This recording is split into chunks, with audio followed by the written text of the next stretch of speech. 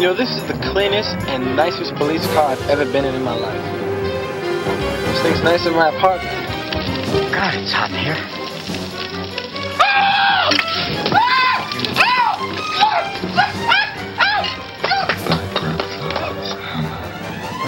By the sons of Orvan, you shall be avenged. Oh, God. The dog went on the picnic basket.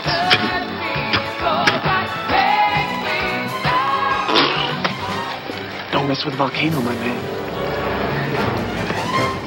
Because I will go Pompeii on your butt.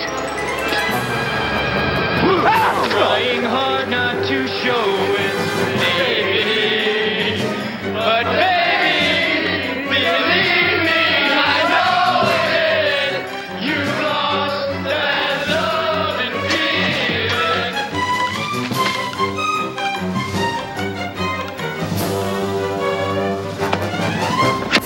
Oh, Frailty. Yes. Frailty, right? Yeah. What? Gesundheit. What? No. Who? Not Frailty? Why? Who are you? Who? Hi, I'm Mark. And I'm Tom. And we are the Cinemaniacs. We have time to banter We do. in this respect because this is like one of the shortest shows that I know. There's we've not had for years. Really any extracurricular activity per se to Nope. discuss. Nope. So we can just do, I think we're going to do about 45 minutes per film. I think so. So sit back and relax. Yeah. Yeah. But shall we discuss at this point, since we do have time to talk, Yes. the transition, or do we want to do that at the end of the show? Well, let's Keep them in suspense. tune in at the end of this program for a special Cinemaniacs announcement. Which thus implies tune out for the rest of the show, but no. Oh, no. Tune in. Yes. Turn whatever. So we have two theatrical films to discuss that everybody is waiting just excitedly for us to talk about. I'm sure. And that's why they're here. We had much heated and frankly obscene discussion before the show started as to who would start off the show. That's true. And how about you? Okay, fine. So what are you going to do when there's been like a nuclear apocalypse, or basically all of society's just kind of gone to heck? I say that because it's before 10 o'clock. And you've broken up all of society into little groups because you want to function properly. And it's your turn to find out, are you going to be one of the gardeners, are you going to be one of the politicians, are you going to be one of the cops? And you go and take the test and you find out, gee, maybe you're not a politician, maybe you're not a farmer, maybe you're a cop, maybe you're divergent. Post-apocalyptic world where kids have to run tests and basically take care of the family and parents. I've seen this before someplace, but I felt like I've seen this many times before. Yes, probably. This was okay. You know, I went in with a little bit of a beef because I saw the trailer on a DVD that we had been given to review a few weeks back. Okay. And I just laughed. I'm like, really? Seriously? They're trying to pull this over on people? This looks so much like all of these. We really hope we're going to get a franchise out of this, at least 3 movies. It's legitimate because it's based on popular young adult fiction. Maybe, what I wonder is, are all of these books as hacky as the movies are and all basically the same thing? Or is it once these books get to Hollywood, they have to jam them into the molds that what a big movie has to be? Because damn it, they all feel like I'm watching the same thing over and over again. Right. You know, the person who doesn't think much of themselves but has a amazing ability. It's the hero's journey. You know, look it up. It's what every movie's been based on since Star Wars. And I just find it tiring. Yeah. I couldn't really get into this because it felt so samey to me. I was really bored, frankly. It's about 2 hours and 20 minutes long. Ooh, yeah. And at one point I looked at my watch and it had only been on for an hour and I said, oh God, I have another hour and a half of this. It doesn't even get started really for an hour because usually I'll complain and gripe that not enough backstory. Holy cow, this whole thing, which is such a Hunger Games ripoff, and I know they're huge fans of this series back there, but you're right, it was an hour before, because I found myself for the entire first hour saying, where's the conflict? Where's the conflict? We're just learning this and she's great at everything. Most of the film is training. Right. The first chunk of the film explains this world that we're in, and everybody is born into a certain status in life, and they have names, and they all dress a different way, and they do they have different functions in this world. And then you get to a certain age where you go through these tests that tell you which function you should be serving. Right. And then there's a big ceremony where you can pick either that or to stay where you are or to do something differently, which again all feels a lot like a lot of stuff I've seen before. A little bit of Logan's Run. Logan's Run, absolutely. I was going to bring that up. And then our main character, whose name is not Katniss but Beatrice, which is awful close, or Triss to be yes. For those who are texting and don't have as many characters to work with.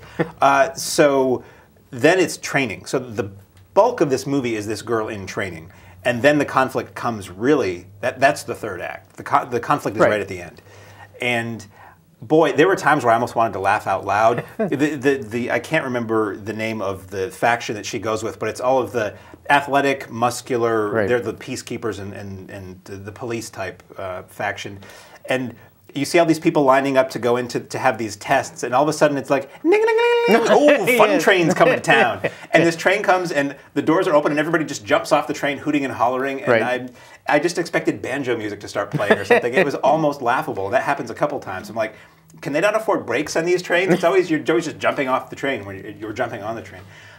So this I liken to the Hunger Games for obvious reasons, but also the Hunger Games have really caught fire, if you will, with a lot of youths.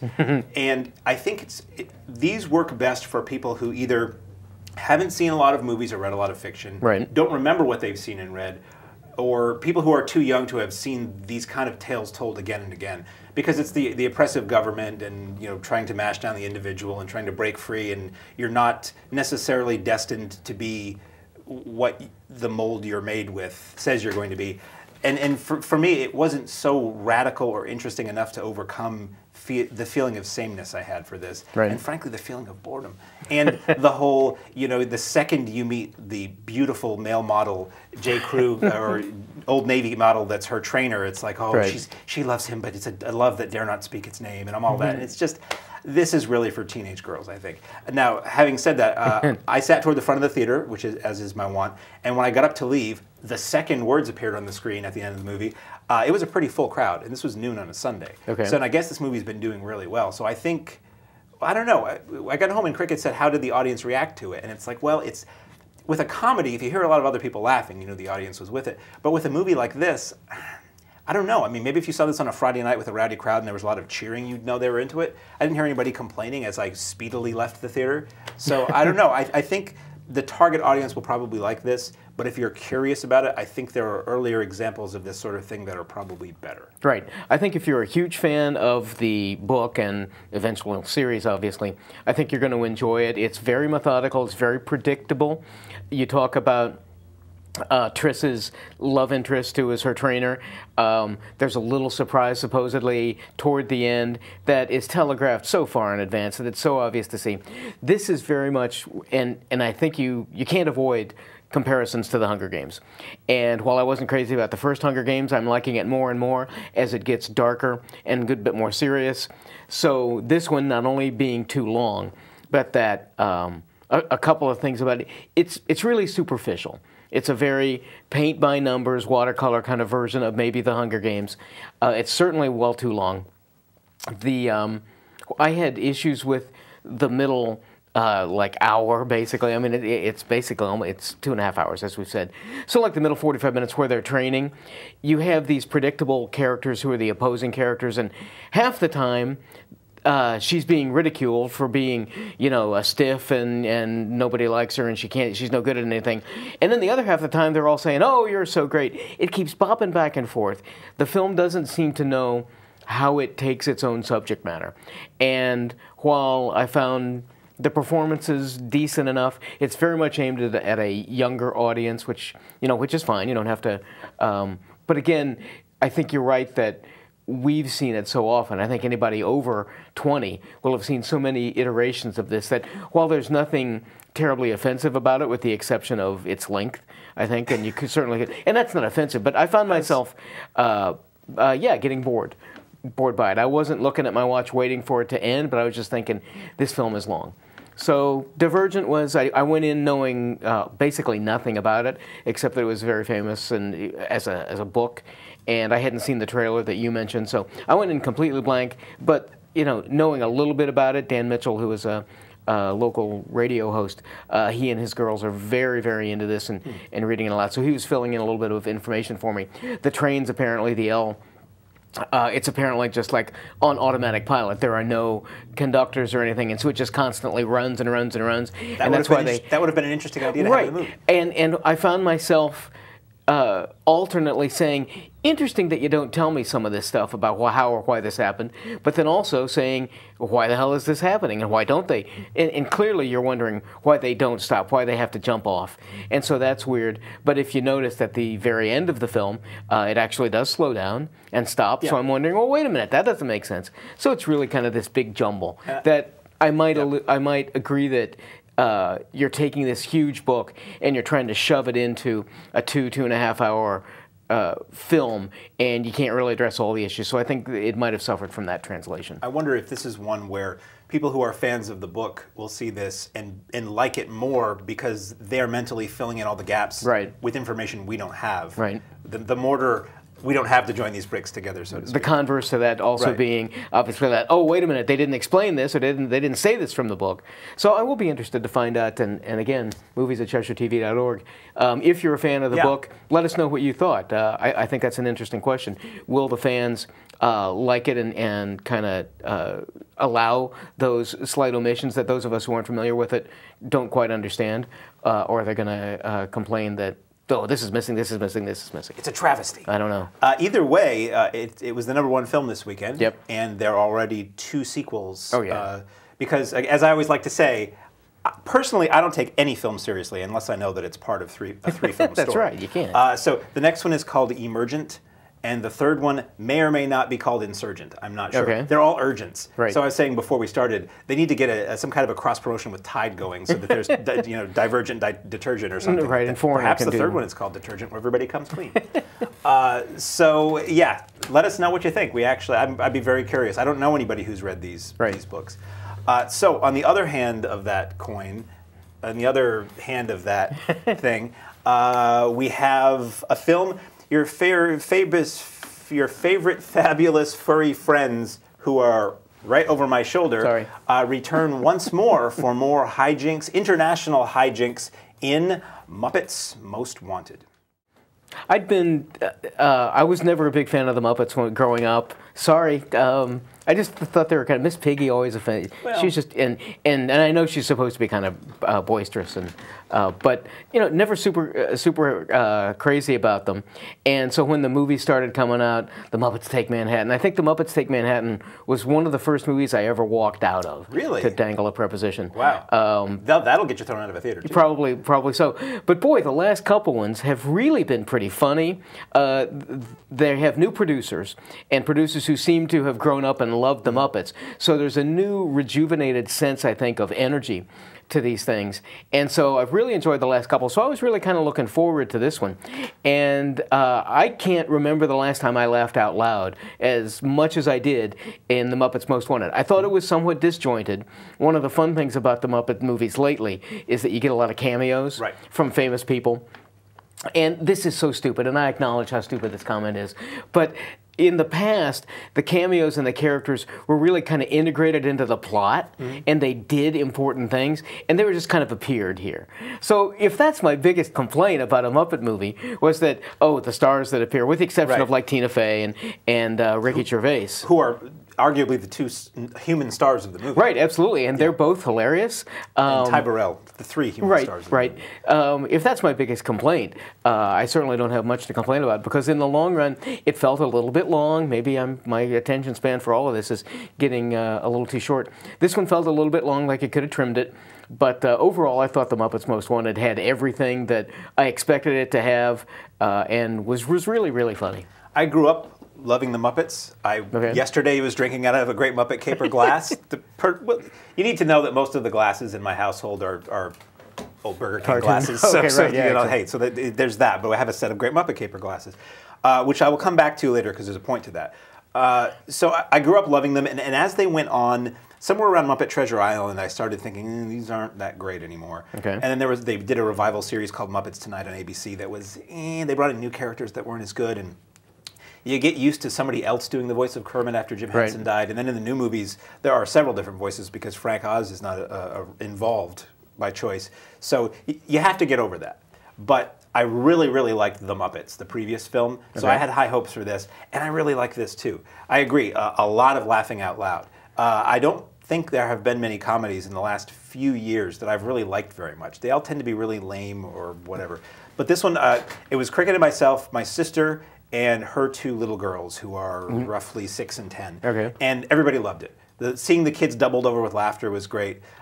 It was funny with all the celebrity cameos you mentioned. Occasionally I heard kids in the audience saying, "Who's that?" Yeah. Like Sean Puff Daddy Combs comes up to some kid and is like, "Who's that?" And then later, there's some blonde-haired kid who says like one line to Kermit, and the same little kid is like, "Oh my God, it's..." So I'm like, and I'm here going, "Who's that?" Right, I'm going, "Who's that?" I'm like, exactly. by the time it hits video, maybe, this is going to be the cameo that everybody that nobody's going to realize. So I must say, from a sky-high view, I'm hoping the next movie isn't about them going to New York for a lot of the time, running time, because the previous movie, in very broad strokes, was kind of similar to the Muppet movie. You're putting the team together.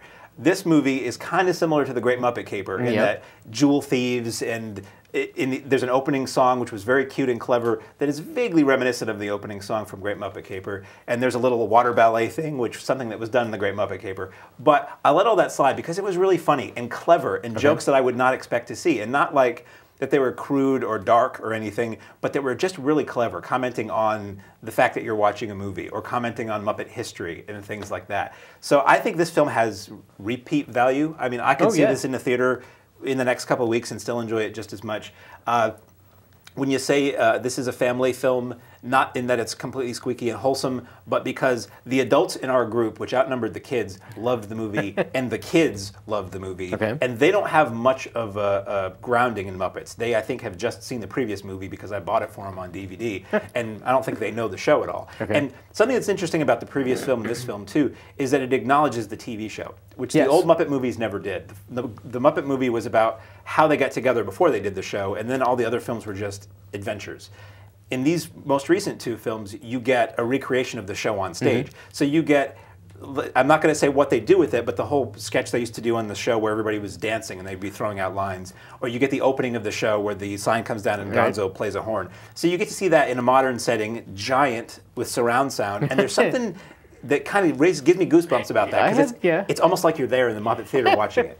Which apparently at Disney World, there's a Muppets 3D film experience that you can see. The Cricket told me about, where you're actually in physically the Muppet Theater and stuff's going on around you and stuff. And, and so anyway, I'm getting off topic here, but I really enjoyed Muppet Most Wanted. The cameos of people I never thought I would see in a Muppet related film, some pretty serious actors, foreign and domestic.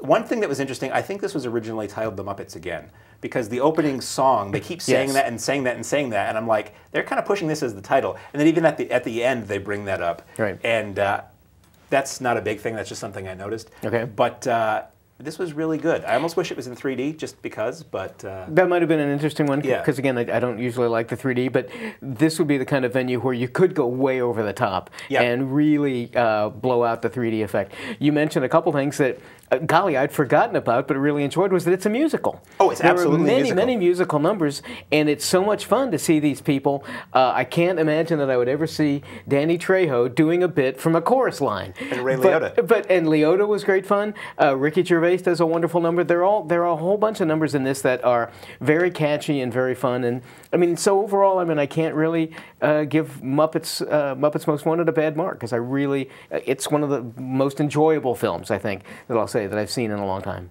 Funniest film of the year. Probably so. Probably.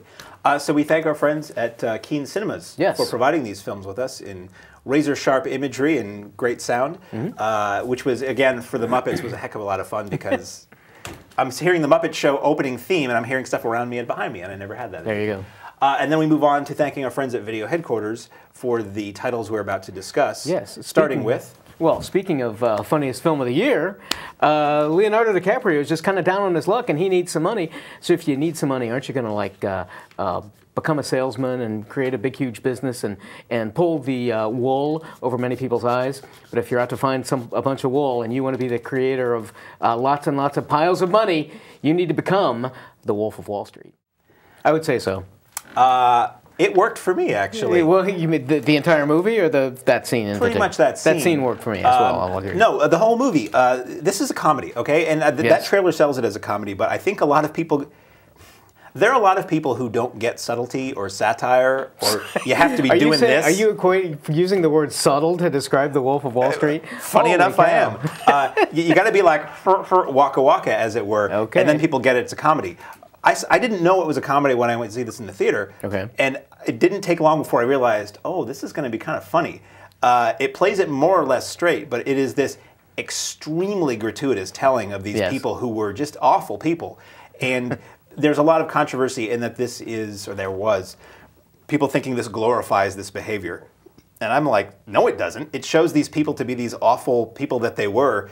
And the whole time I'm watching it, I'm like, yeah, you have a great time, because I know how this is going to end, and you're not going to be smiling in the end. Although technically, I guess a lot of them were smiling. Yeah.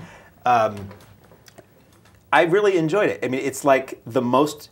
This is a movie you watch and you're like, so what does it take to get an NC-17? Because I can't even describe the first time you see Leonardo DiCaprio's character.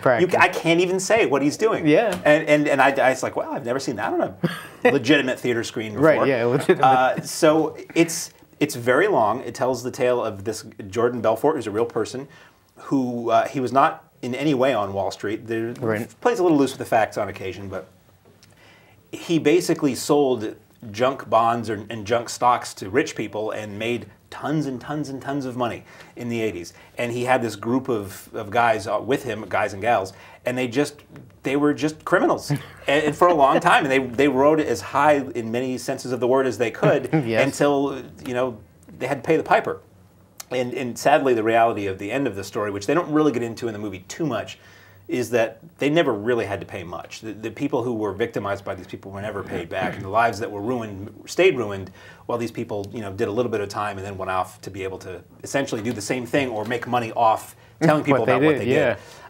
So let's check it off. Extreme drug use, check. Violence, check. A lot of sex and nudity, check. And great 80s soundtrack, check. So what more do you want, really, frankly? I wouldn't let a kid be in the house while I was watching this movie, just for fear of what they would hear through the walls. Right. Because I didn't watch it again for video, and Cricket was several rooms away watching it, and I was in the living room watching Puppet Master 4, actually, and I kept hearing things being screamed from 2 rooms away, and I'm like, ha, it's a good thing the walls are thick here. Right. So I really enjoyed The Wolf of Wall Street. It's an interesting counterpoint, really, to American Hustle. Yes. Because in a sense, to me, American Hustle was somebody trying to do the Scorsese thing and not getting how to. This was, Wolf of Wall Street is Scorsese doing the Scorsese thing, maybe to an extreme. And also, it's essentially the same story. It's somebody from a lower class trying to, by hook or by crook, and illegally eventually, trying to raise their station in life, being successful at it for a while, and then getting caught and having to pay the consequences. Right. So I've been blathering about this. I really enjoyed this. We have time to blather. Yeah. But no, I agree very much that, and I think many people have compared, as we did when they were out in the theaters, The Wolf of Wall Street to American Hustle, and you're exactly right that it is a very similar story, but very, very different approaches. Hustle, which I believe we talked about last week, is kind of the slower, I think more character-driven, and certainly, and we discussed this last week a little bit as well, a much less slick-looking film. It feels like a 70s movie. Yeah, and I think intentionally so. I think they could have blitzed it up and made it look really super, super slick-looking, but I think they avoided that. Wolf of Wall Street is exactly the opposite. You bring a brilliant director and one of the greatest actors that alive today, with DiCaprio, and I was looking forward to this. I've never been a big fan of Scorsese stuff. I respect the man immensely and his films. But while I'll agree that ultimately, if you're really sitting there with your critic's hat on, that this film doesn't glorify it, but I think for the average person and the average American audience, with the exception of those present, don't really think a whole lot about movies. And so I think ultimately the message that is delivered by this film is a glorification of wanton sex and violence and drug use and all of those things that we had discussed. I think the film, with a serious analysis, doesn't say that. But ultimately, and this is what I took from the first screening when we saw it in the theaters, I think you've got a director of unbelievable power and authority and skill with Scorsese, and a series of actors. I think Jonah Hill is even, he's starting to demand some respect. He lost quite a bit of it from me, not that he really cares about respect from me. I thought he was terrific in Moneyball, and so I was looking forward to him in this. I wasn't crazy about him in this. He's a little cartoony. Yeah, DiCaprio is tremendous, and I'll watch him in anything. But I think, in my opinion, you have a film that is out of control. And I think it's out of control because nobody who in the film industry is going to go up to Scorsese and say, do you really want to put a film out that says this? DiCaprio saying, you're really over the top? I don't know about this. So I thought this was a film that was out of control, that it's so wanton and over the top that it doesn't read as a comedy in the long run. And so while, I mean, I can't say I even enjoyed watching this. It's certainly too long. What, like 2.5 hours long? Something like this that, and Divergent, you can forget about your entire day. But in the long run, I was really kind of down on The Wolf of Wall Street. Super glitz, all of the things, if you want to see unbelievable wanton sex and violence and language and everything. But DiCaprio kind of out of control, everybody's sort of out of control, and I was not crazy, sorry, about The Wolf of Wall Street. One thing that occurred to me about this, just frankly, so I can have the last word, there's a film called Detroit Rock City that I love, that most people don't know about, but it's great. And I was watching the commentary on that, and the director was saying, this story is the way the characters in this are, this basically is these kids retelling their story. So it's really extreme and ridiculous and cartoony because it's like, oh dude, and then we did this, and then we did that. Thinking, and which kind of blew my mind because I never thought of a story being anything other than what is presented to you. Okay. That's the truth. Thinking about this movie yesterday, this almost could be construed as the same thing. This is Jordan Belfort telling his story through a hazy memory of these insane, drug-filled, debauched times. So it's almost like it's even more amped up than the reality was in the retelling because he's telling it to you trying to impress you with how much of a slick, you know, foxy guy he was. But at some point then the filmmakers, because if it's an objective camera and if it's presented like this is what happened, then we have no reason to question the, in many respects it gets back to Poe's unreliable narrator. If you have a narrator who's telling us something and you have no reason to question that, then I think you have to take it at face value. For me, it would have worked then more if there was some way to point to DiCaprio's character and say, yeah, he thinks he's doing really great work, but look at what's really happening. Just relative to the Detroit Rock City. Maybe the only people, by the way, to compare these probably. But I always, you know, mention to our filmmakers that you talk about that being the director commentary in the Detroit Rock City. Well, the director can't go to every single theater and peek out and say, oh, by the way, everybody, you know, here's the film and what it's worth. Do I recommend this? If you're a fan of motion pictures and DiCaprio and great acting, and of course, but just go into it realizing that I think it. I think it's kind of out of control. That's my biggest comment that I can say about it. This is a film that is out of control, and I think it could have been a better film if somebody had a little bit more control with it, especially in hacking maybe 20 minutes or so. I often find that with big name directors. I hate to use the Lucas thing, but him and other people, it's like nobody has the guts to step in and say, you know, if you changed it, it might be a little bit better. Maybe if you get rid of Jar Jar, maybe. You know, I hate to bring that up, but yes. So speaking of if you changed it, it might be a little bit better. Yep. Vince Vaughn is back, and he is a screw up who can't do anything right. But the one thing he could do right was give a lot of donations to his sperm bank. So years later, he finds out that he is unwittingly the father of 100, several dozen, a whole lot of kids who all want to know his identity. And he is also known as the delivery man. Yeah. Boy, you better be a Vince Vaughn fan if you're going to watch this one. You know, I always hate to go way back with everything, but loved Swingers. And Made that Vince Vaughn and Jon Favreau did. So I've always been a fan of Vince Vaughn, but he's one of those guys who I think makes bad movies like 95% of the time. Okay. I still like him, so every time I have to see one of his movies, I'm like, well, at least Vince Vaughn is in it and he's fun. But man, it's not very good. Right. This is much less of a comedy than the trailers make it look like. Yes. This has got a lot more heart than you would expect, which is fine if you're looking for that. Maybe, I think audiences maybe aren't ready for Vince Vaughn in a drama, so they have to sell it as a comedy. But had they sold it as a drama, that I think fewer people would have been disappointed in what they got with this. It's amusing on occasion, but I didn't find it very funny. You don't get a lot of Vince Vaughn doing his fast talking, trying to talk his way out of it thing like you want. It's a remake of a film from another country that I believe was called Starbuck. Exact same thing, but in a different language. which I haven't seen. So I don't know if I would recommend this. It might be a good date movie. I wouldn't really call it a family film because it gets into some kind of gruesome bodily function stuff here and there, and talking about how things were done.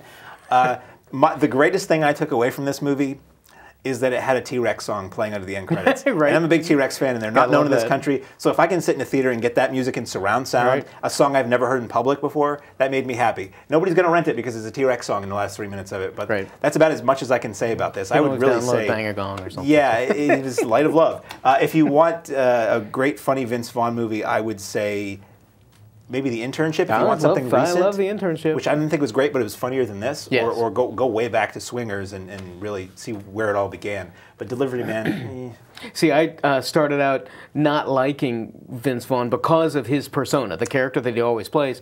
Just his, I mean, this is what he is. He's kind of brash and grating, right, he's kind of grating and he's irresponsible, and that's kind of become his character. For some reason, somewhere along the line, I started developing a liking for him, which is one of the reasons I like The Internship quite so much. And I think one of the reasons that I'm more accepting of this than either I should be or than that you are. You're certainly right that this is not a comedy. It's very much more a sort of it's a dramedy. Yeah, there's comedic moments in there, but not nearly enough. You can feel times where this is supposed to be funny, but it doesn't quite work. So I think the team behind it probably just didn't have their chops yet.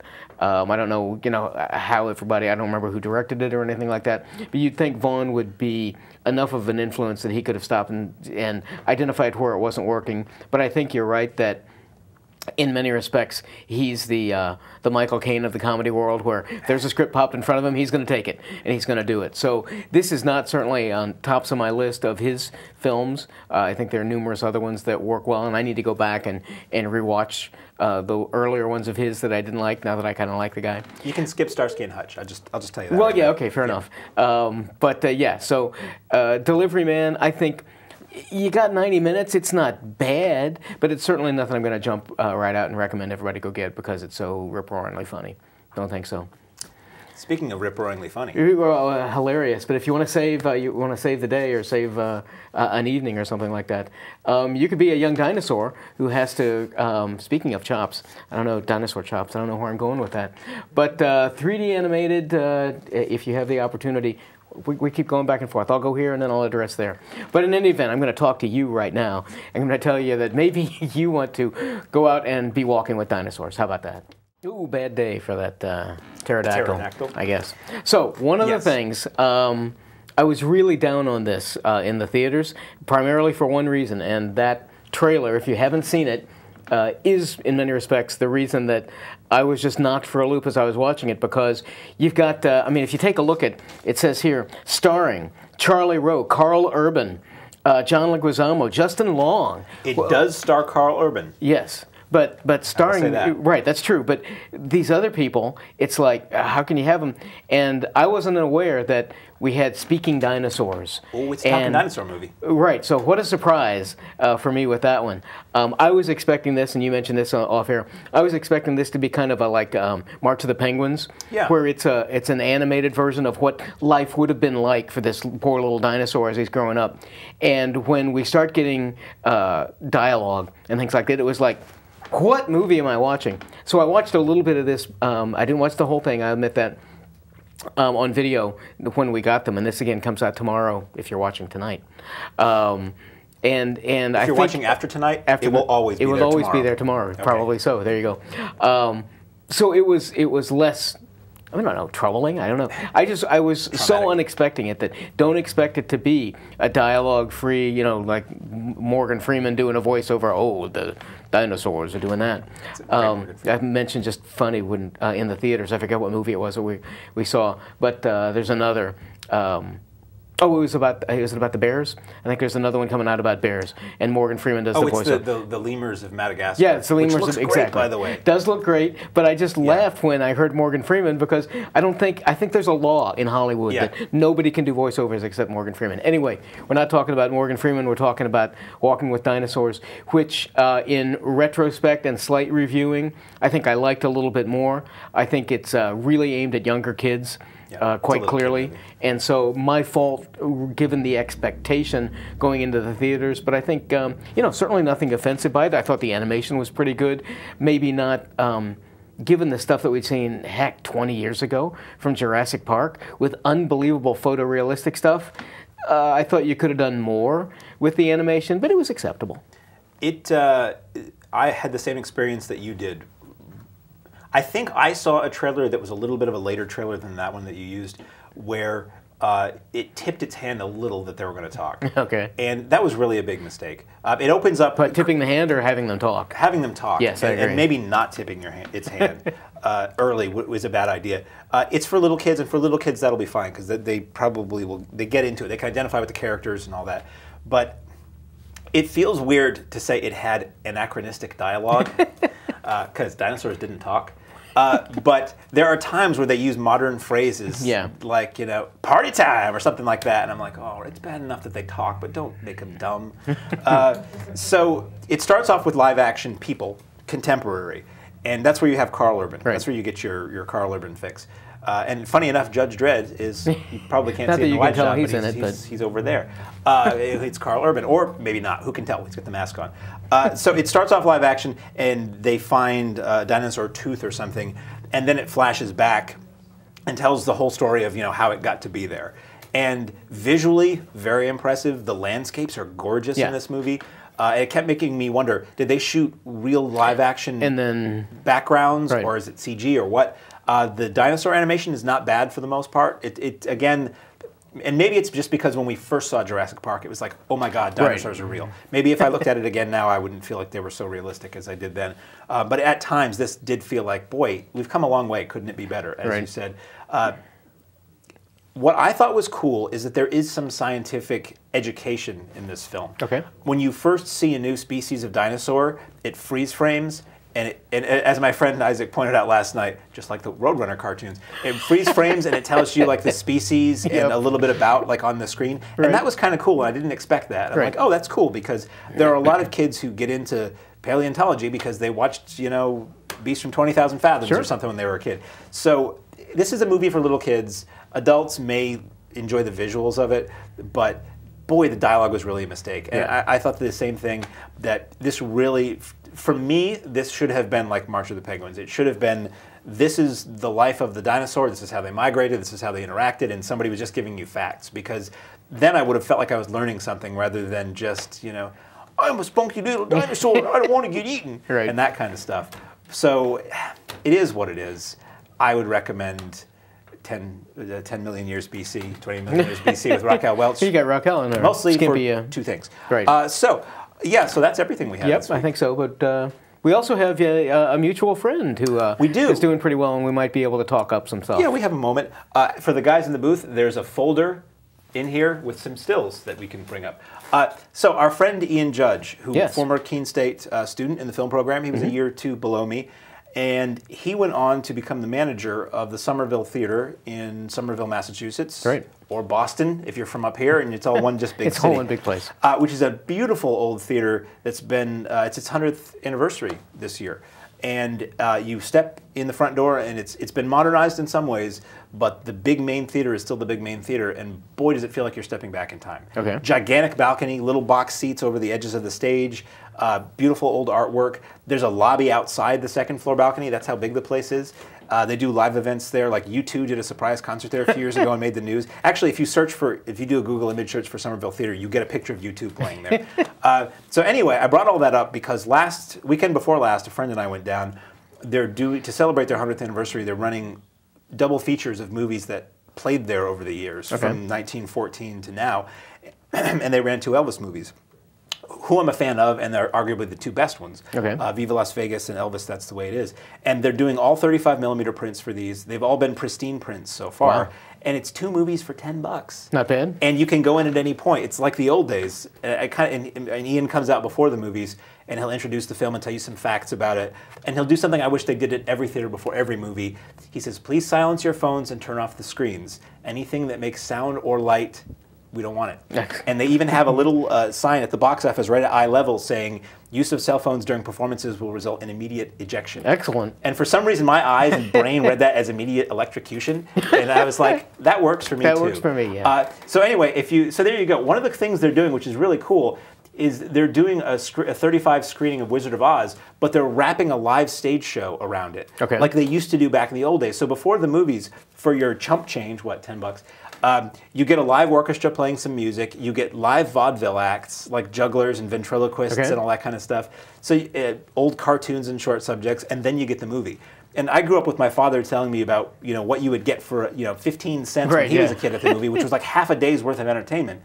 And I don't know if you have a shot of that's the program. They've printed up a pretty little program. That's the outside of the theater. And these showings are going on, I think, until the end of May. I think we have another still that just shows a few of the... So you can see what they've got. They've got It Happened One Night and His Girl Friday, Godfather 2 and 3, Grease and Saturday Night Fever, Taxi Driver and Clute. I mean, when's the last time anybody showed Clute? Doctor Strangelove and Easy Rider, just really cool stuff. And I'm not trying really to shill for them so much as I am saying how great it is that any theater is doing this these days. Right. So many theaters... With the advent of digital, it's easier for them to just throw a DVD or a Blu-ray in. And unfortunately, a lot of studios are kind of pushing that. They don't really, they're getting kind of lazy about wanting to send prints out, which is a shame because DVD and Blu-ray, while they look great at home, they're not meant to be blown up on a 40-foot screen. So if anybody is in the Massachusetts, New England area and wants to look it up, Somerville Theater, it's really worth making a trip down there someday. Yeah, great opportunity. And Ian was kind of telling me some things he's planning to do in the future, which guaranteed that I will be going back in the future. Just the kind of thing that, again, who would show this in this day and age? And the answer is theaters in Boston. I think in many respects, I mean, you talk about how digital has really kind of taken over, and in many respects that can be unfortunate, at least for film purists and those who love that. And I think it forces places like Somerville and our local Colonial to come up with these unique venues, and I think hopefully we'll be seeing more and more of those. And I mean, there's a good thing about digital too, in that the picture and sound are great. DCP is what they call the new thing that is delivered to theaters, and it used to be 2 big cans, and now it looks like a little lunchbox. It's a hard drive, basically, with digital files. But studios are producing a lot of repertory content for DCP, and not just the top 10 movies of all time that everybody tends to show. So theaters that are interested can't really show stuff like that looks great. The Somerville likes to be true to its roots and to its history, so they go for film when they can. And a little bird told me that they might be doing a 70mm film festival in the near future too, which very, very few places in the country are even equipped to do anymore. That's true. The Putnam Theater at Keene State can do that. And has over the years. And it's 70mm is a larger film frame, so it's a higher resolution of film and just a better quality image, as long as the film isn't filled with scratches and hasn't turned red over the years. So anyway, I just wanted to bring that up because I thought it was really cool, and it's still going to go for a few more weeks. And it's through April at the very least. It is, and it was a heck of a lot of fun. I had stopped going to the movies in Boston for a long time because the audiences there were really, everybody thought they were a Mystery Science Theater, Oh, so wonderful. For me, before I went to this, I'm like, this is either going to close the door permanently on this experience or reopen it, and I'm very happy to say it reopened it for me. So, anyway. Yes. So, any old business or new business? Well, any new business we might say is, my understanding is that we will not be here next week. No. Strangely enough. We've been feeling a little boxed in, kind of a little trapped in this respect. And my understanding is that Cheshire TV will be adventing into a new widescreen format. Yes. And so we're going to take a little corporate time to change that around, and for us to redo all of our graphics and things like that. You probably have more background information on the techies and the whys. Well, we're stepping firmly into the 2000s at Cheshire TV with HD cameras. So all of the shows that are being created starting the week of April 7th will be... Here's the funny part. They will be created in HD, but you're not going to see it that way. We're still broadcasting in SD, so everything will be widescreen, which for people with 4x3 TVs, it is what it is. For people with widescreen TVs, if you hit the zoom button, it'll fill your screen. It might look a little cruddy, but it'll fill your screen. And for me, I'm excited because we're going to have a bit more space to see more of our So I don't have to be quite as close set. to you as I have exactly, to. Exactly, because it's uncomfortably close. So yeah, it'll look a little different. And you're going to be busy banging your head against your computer screen, creating all new graphics for the show from now on. So that's why we won't be here next week. Sorry about that. And we were on like a roll, too. We had like 3 new shows in a row. And we were able to chat and everything like that. So 2 weeks from now, you'll see us in spectacular widescreen, and we'll be talking about this fast so we can get a lot of everything in. Well, you have to, yeah. Excellent. We'll pitch it up. So I guess until then, I'm Mark. And I'm Tom. And we are the Cinemaniacs.